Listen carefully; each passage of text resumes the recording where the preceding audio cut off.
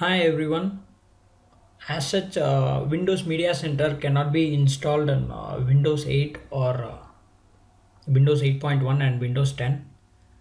I believe that Media Center was scrapped for these versions of Windows.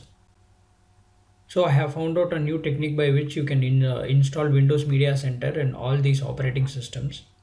So please download the required files from the description below. So once you download it, extract it to a folder, and in the folder you can see different files: readme, testrights.cmd, installer.cmd, uninstaller.cmd. First you need to run the testrights.cmd as an administrator. Right click and choose run as administrator, choose yes. Now this is done. Close the command prompt window and then run installer.cmd as administrator. Right click and choose run as administrator, click yes.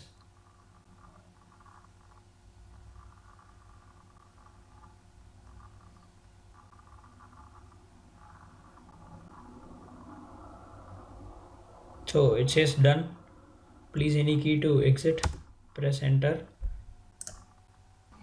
So now it says that the process has been done. So let me just close this window, click on the start menu, or open the apps. In case of Windows 8 8.1, just scroll down and go to Windows, and under Windows accessories you should find Media Center. Here it says new.